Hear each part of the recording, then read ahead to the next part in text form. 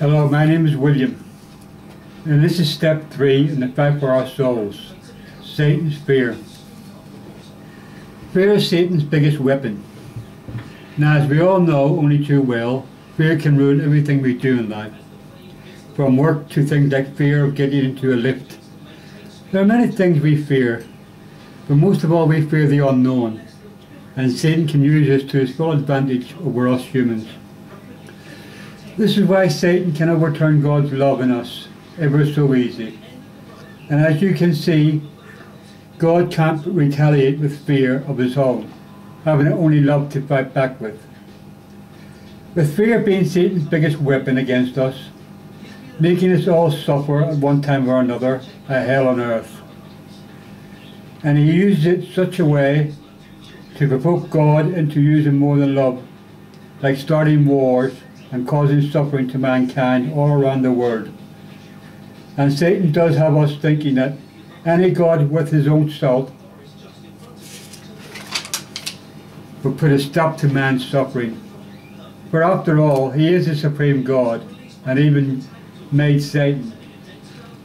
This is so-called best friend, but still he does nothing to help man in their hour of need. For only when man learns the real reason for God's lack of helping man will there be any understanding why God is helpless at this moment in time, and the main reason he has asked us to have faith.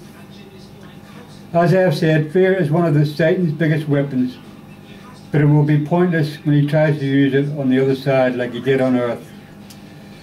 Satan would put the fear of God into you just by letting you know that if you break the laws of God, like the commandments, God will make you burn in hell forever.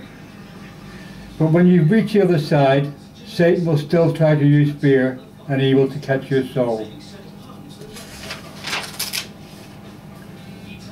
But when you find out that Satan is powerless to use fear like he did on earth, you will start to grow in love for lost souls. Yes, Satan will still try to use fear, but it will be pointless when you know the truth.